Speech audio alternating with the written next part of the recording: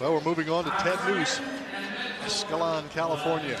Well, all you can do is the best you can do, and that's just exactly what right, J.W. Hart did. 92 points. He's ridden all of his bulls.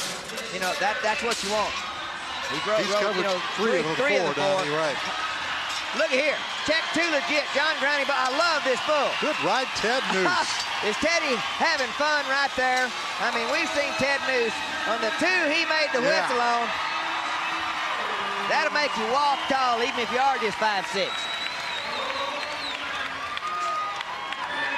Well, you talk about riding with confidence, Donnie, and boy, those last 2 rides for Ted Nuce, the score 88 points, ends up with a total of 175. 88, 87, that's not too bad.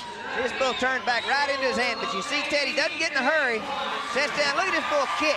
This bull rides good. Now he's going to reverse the spin. See Ted move his butt over with his free arm. Everything, that's bull rider's dream right there, to do it just like that. That feels so good. Attaboy, Teddy. What a difference a day makes for Ted Nuce. Yeah. Jumped out and went back the other way. Yeah, we saw that. Yeah. Ted. That was great. Yeah, that's the fun part. You get to re-ride them.